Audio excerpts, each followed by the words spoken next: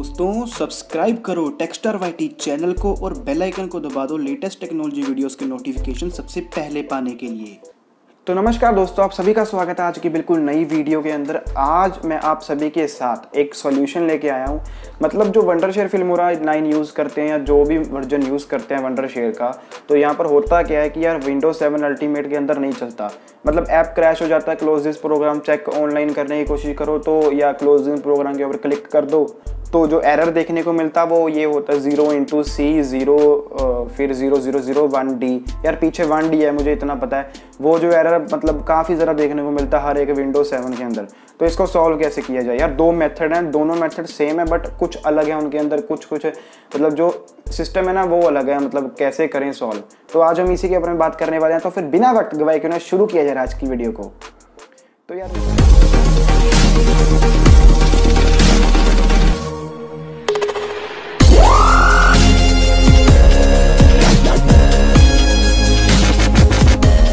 तो यार मेरा नाम है तरनबीर सिंह। आज मैं आप सभी के साथ बात करने वाला हूँ वंडरशेयर फिल्मोरा। मतलब यहाँ पर जो ये फिल्मोरा ना यार ये विंडोज 7 अल्टीमेट के अंदर नहीं चलता। इसको सॉल्व कैसे किया जाए? मतलब ये जो क्लोज दिस प्रोग्राम बार बार आता है, इसको सॉल्व कैसे किया जाए? सबसे पहली बात है आपको जो अपनी विंडो है ना विंडोज 7 अल्टीमेट, इसको अपडेट करना होगा। मतलब इसको अगले वर्जन के अंदर लेकर जाना होगा। विंडोज 7 अल्टीमेट SP1 मतलब सर्विस पैक 1, इसके अंदर आपको इंस्टॉल करना होगा।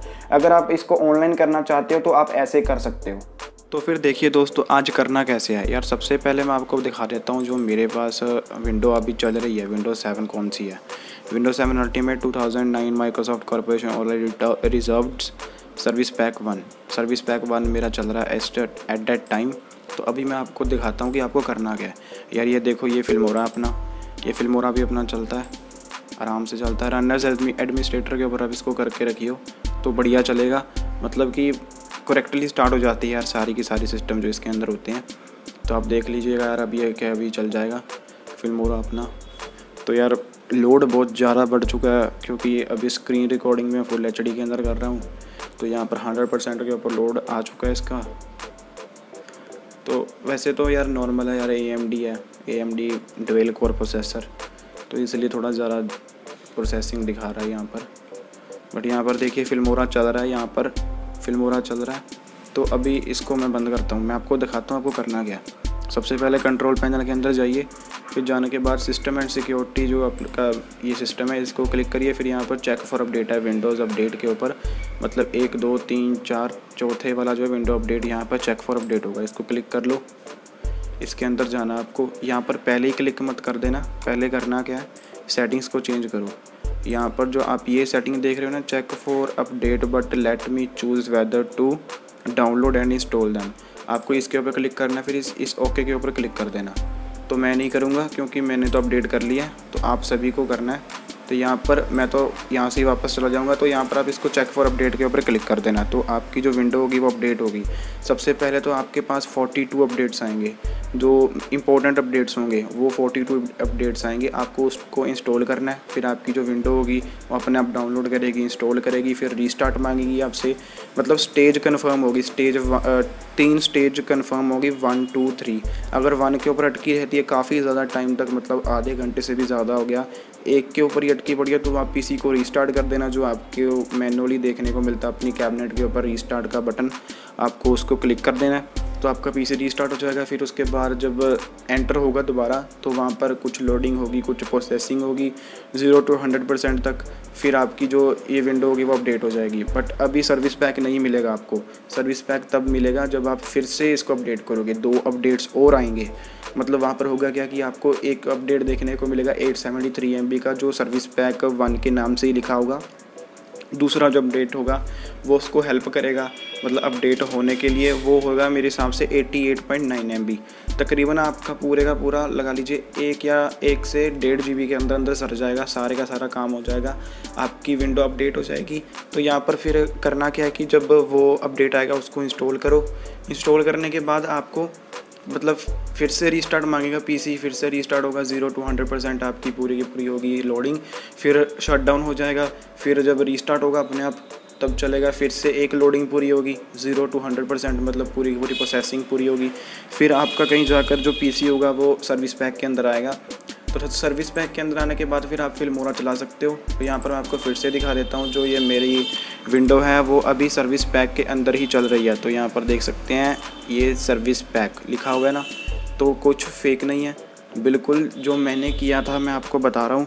तो आपको ऐसे ऐसे सब कुछ फॉलो करना है, कोई डरने वाली बात नहीं, कुछ भी नहीं, अपने आप। तो यार अगर आप इस मेथड को नहीं फॉलो करना चाहते, मतलब यहाँ पर आप ऑनलाइन नहीं करना चाहते, आप विंडो भी चेंज करना चाहते हो और मतलब चाहते हो कि थोड़ा सा मतलब सेटिंग हो जाएगी पीसी की, काफ़ी बढ़िया चलेगा, तो यहाँ पर आप मैनुअली इंस्टॉल करो। मतलब कैसे कि अगर आपके पास पहले से ही डिस्क इमेज फाइल है विंडो 7 SP1 सर्विस पैक 1 की, तो आप उसको इंस्टॉल कर लो। रिफ्यूज एक सॉफ्टवेयर होता है, उसके थ्रू आप पहले पेन ड्राइव को बूटेबल बनाओ, फिर जैसे विंडो डालते हैं F8 दबा के रीस्टार्ट करने के बाद फिर वैसे वैसे आप विंडो को इंस्टॉल कर लो। अगर आप वैसे नहीं करना जानते, मतलब आपको आता नहीं विंडो कैसे इंस्टॉल करनी है, तो आप अपना CPU उठाओ और लेकर चले जाओ किसी कंप्यूटर वाले के पास, उसको कहो कि यार यहाँ पर मुझे विंडो डाल के दे, विंडो 7 अल्टीमेट SP1। तो यार ये विंडो अगर वो डाल के दे देता आपको, मतलब 100 से यार 100 या 150 रुपये आपसे ले लेगा वो इसी विंडो डालने का।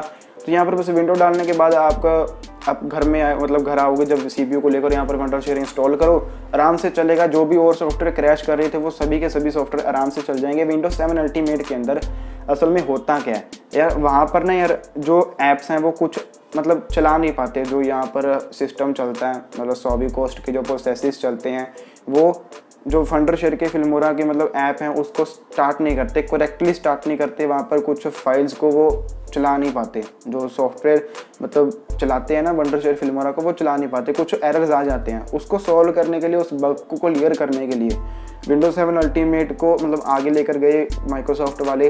उन्होंने विंडो 7 अल्टीमेट सर्विस पैक 1 वहाँ पर सब कुछ सॉल्व कर दिया गया। कुछ भी दिक्कत आती है, कुछ भी अगर एरर आता है तो नीचे कमेंट कर दो, फिर उसके बारे में आपको बता दूंगा। एक और वीडियो बना के आपको स्पेशली बताऊंगा कि इसको सॉल्व कैसे किया जाए। मतलब अगर ये एरर भी आता है, अगर और कोई एरर आ जाता है, तो आप वो बेझिझक नीचे लिख दीजिए।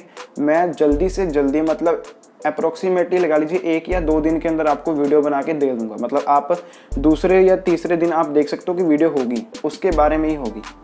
बस आज की वीडियो के अंदर बस इतना ही।